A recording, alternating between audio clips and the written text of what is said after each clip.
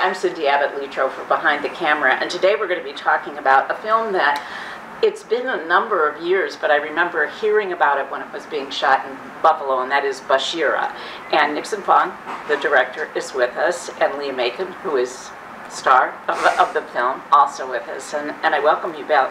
Nickson, you know, I have to, it's in your Wikipedia. You're the only person from Singapore that's ever won an Academy Award. Your background is one in which you came up with something that really revolutionized film called a pose space deformation.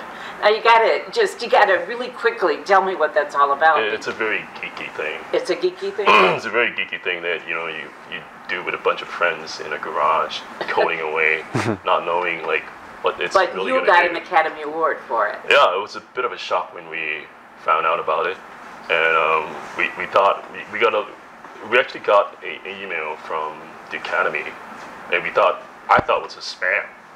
I should delete it. But it's something that has allowed films like Spider-Man Right. and Avatar to be made. It could have been geeky, but it was something that hadn't been used before. So let me explain how it works. It's a muscle system for digital characters. So there are a lot of problematic areas for animated characters, especially in the shoulder areas and your facial deformation. So it allows the artist to sculpt the facial or the muscle to look exactly what the artist wants. And then it interpolates, meaning that it transforms the different poses. So a lot of films use it like, I would say like a lot of the blockbuster films that you see like Avatar, Spider-Man. It's very cool, and I can see how, you know, but it's funny because, as you said, it's something that at the time you just thought, you know, it was a geeky thing to do. Right. Liam, as a young actor, I was reading, you started very young in all kinds of things. That's right. You know, the way that film is today, and particularly in Bashira, explain to me like what your character is. Well, I play a young guy who's a DJ, and he's more into the musical production side of things. So something, you know, that a lot of people have some experience with, and yeah, he's kind of, in a way, he is the person that we're as the audience, we're finding out about the plot of this film through him, but in a way he's kind of an outsider. This story comes to him, and he's not sure what's happening in his world, and he's trying to understand. Well, I was just going to get back to Nickson here, because the Bashira has been described as a hallucinogenic nightmare. Right. That's kind of a scary description. It is a scary description because Bashira has no form. There's no name for this thing. They just so call it Bashira an entity. is a thing. It's an entity. Okay. A lot of Japanese people, they have many names, so like ghost, spirit, and if there's something they can't describe what it is, they just call it an entity. It's an it. And Bashira comes with a very powerful curse that nobody knows what it's really about. And when you hear it, it puts you in this space that you hallucinate and you do something to yourself. And is that where you come in? Does this cause hallucinations? Yes. You know, terrifying visions, you know, worst nightmare kind of things begin happening, and not sure if it's real or, yeah, it's that. So how do you find, you know, when I've talked to different actors, you know, they sort of find the core of how they approach this. This sounds like it's almost ethereal, like there's this something out there that's going on. I mean, how do you connect? Right. I think you start with the reality of the person you're portraying. So all the things that made up. We went with the DJ named DJ Rovi, but his name is Andy, mostly in the film. And you know, what make up his life? What are the things that are important to him? And then as this unknown thing comes after him, the threat of losing those things is what is the most important concern. That's the center. So even though I don't yeah, even though this is a completely foreign concept, and a lot of the concepts, you know, that we talked about were fairly deep and complex, you can't really play all of that. So you kind of have to look at what are the real stakes, what are the stakes in the moment, what does this mean for me? This is not a conventional film, as you know, like as people would, you know, go to the movies. I mean, it has, I think, a distinct audience, and who do you see, you know, this appealing to? I think it appeals to people. I said across many demographics. Okay. People who like cult classic. There are people, you know, the younger generation who are into electronic music, especially. And then there are people who like sort of a East mix with the West, kind of Japanese, Western type storyline. And there's all these different moments for everybody. Like there is music, there is like rapping, there is kind of like a music video even. And then there's action, there is big epic moments. So it's kind of a story that goes across many different genres that appeals to quite a number of people. And if I may, yeah, there was one thing I was thinking about, which is that there's an aspect to it too. It's this modern kind of horror, but it's also kind of a classic monster movie too, in a way, because even though this thing comes in many different forms, you know it's one thing that's coming, and that eventually, you know, that's what you're looking for. It's this monster. So it's like there's this suspense that's always there. That there's this something, an other that's looming in the outside. Surreal. I would say like suspense and surreal, and then like there is action and lots of monster moments. How do you two interact? I mean, when you're the director and you're the actor, and you know what, I would assume you have a vision of what you want to see. How do you convey that? Would you wanna? You want to go ahead? Yeah.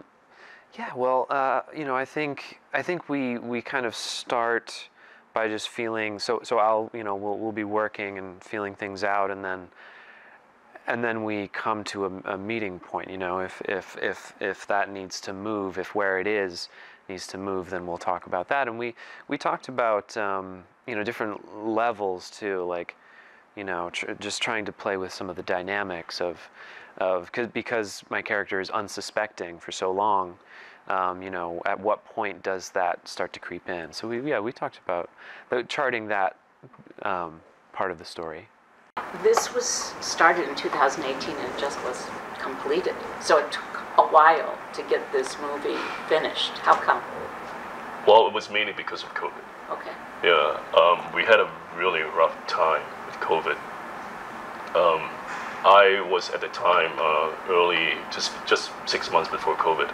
I remember I was editing in LA, and I said, let's go to Bangkok and do the post, so we save a lot of money. And then 6 months later, boom, everything was locked down.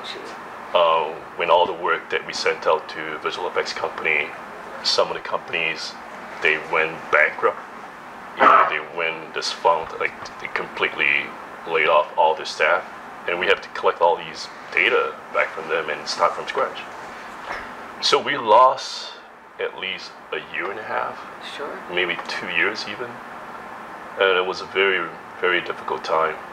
You know, it's interesting because you hear how COVID in so many different ways affected everything. I mean, performers, and from the creative standpoint, you don't realize that so much of the post-production can be done overseas. So are you happy? I mean, it took a long time to get this completed, but are you happy with the way the product has finished?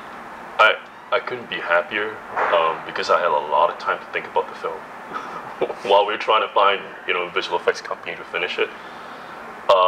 And I actually jumped into editing a film myself because, you know, it was a lockdown and nobody else could do it. So I had to do it. And I learned so much. And actually, COVID was a blessing in disguise for me, especially. I got quite a lot of experience just taking a film from, you know, from start to finish. I think it was quite an experience. Nickson, when you come to a town like Buffalo, of course, there's, you have in your vision of what the different locations are going to be. So you have to make the locations in Buffalo look like. I mean, where did you shoot? What did what were some of the areas that you shot? Wow, coming to Buffalo was really an eye-opener. I mean, I couldn't have been to a better place, and I had this dilapidated sort of like, horror film. You need to have this very grimy, gritty urban realism. Yeah. So Buffalo was just perfect for that. I was so happy. I was, Tim and Rich, showed me around and showed me all the locations. And in like one of the locations, I remember Statler Building. Yes. It was so amazing. Like, we didn't have to do any set dressing. Isn't that great? Yeah, it would save a lot of money. So it was great. I mean, there are so many locations. Well, and I know that you also shot at WNED, yes. which is our public station here. You actually were able, because it does have a certified sound stage in it, so you were able to set up there. Right, which is great. Our offices, I think, were just right above it, like our pre-production office. Yeah, and it was very handy. And I remember the crew was very helpful. I think we shot, maybe 2 or 3 days, something like that. And the sets were all built there. And where were they supposed to be? I mean, what was it supposed to be? What was it, in a different country, or? It was supposed to be this dream nightmare sequence of Layla. She plunged into this hallucinogenic nightmare, and she can't get out, and she was trapped. And this was like the moment when she was invoked by the spirit, or by the entity. And she was doing some weird movements, like dance movements. Obviously nobody knows what it is, but she's actually writing out the curse song. Yeah. So it's very graphic. Yes. That is sort of psychedelic and a little creepy. But now, Liam, and you did, as I understand, a lot of things in front of green screen. And I think that a lot of people have seen green screens used before, so that you actually can be anywhere or anything. That's right. What's that like? Well, yeah, it's interesting. I've been talking to tennis balls for 20 years. The first film that I had green screen work, and I was a film called Good Boy. I was 12 years old, and I was speaking to about 6 or 7 dogs, so that were speaking back to me. So I've had a lot of experience over the years in different scenarios. And I really enjoy it because it becomes a game of imagination and what's inside your head, and you're telling the story. I often fall in love with the version of the story that I see in my head when I read the script. So it's kind of a way to take that out and just play with it in a totally free space. For those people that don't know what a green screen is, what does that? Can you explain that really? Sure. It's a green background like you've seen, but the way it works is basically it's just such a different color. It's such a contrast that you can have a computer remove the green and replace it, or overlay the green with something else. So you can have, we could be anywhere right now. Yeah. So the experience was a good one when you were in Buffalo? It was awesome. I really loved it, and I loved it so much that, sometimes I wish I can come back here. It's like home, I spent almost... We'll let you come back. Yeah, I will spend almost it's got to be at least 4 months or maybe 5 months, and towards the tail end, I just had so little time because I had to move everything back to LA, and I wish I had a little bit more time to just look around and explore Buffalo. But again, we're in the film business. That is what the film business is about. Well, we are delighted that you spent the time that you spent in Buffalo, and that you have a finished product, Bashira. Thank you so much. That's out, and that you had a good experience. Thank you both for being with me. Thank you so much, Cindy. Thank you for being with us, and I hope you'll be with us next month Behind the Camera. And definitely thank the Film Commission for that. Absolutely. Yeah. Great. Thank you.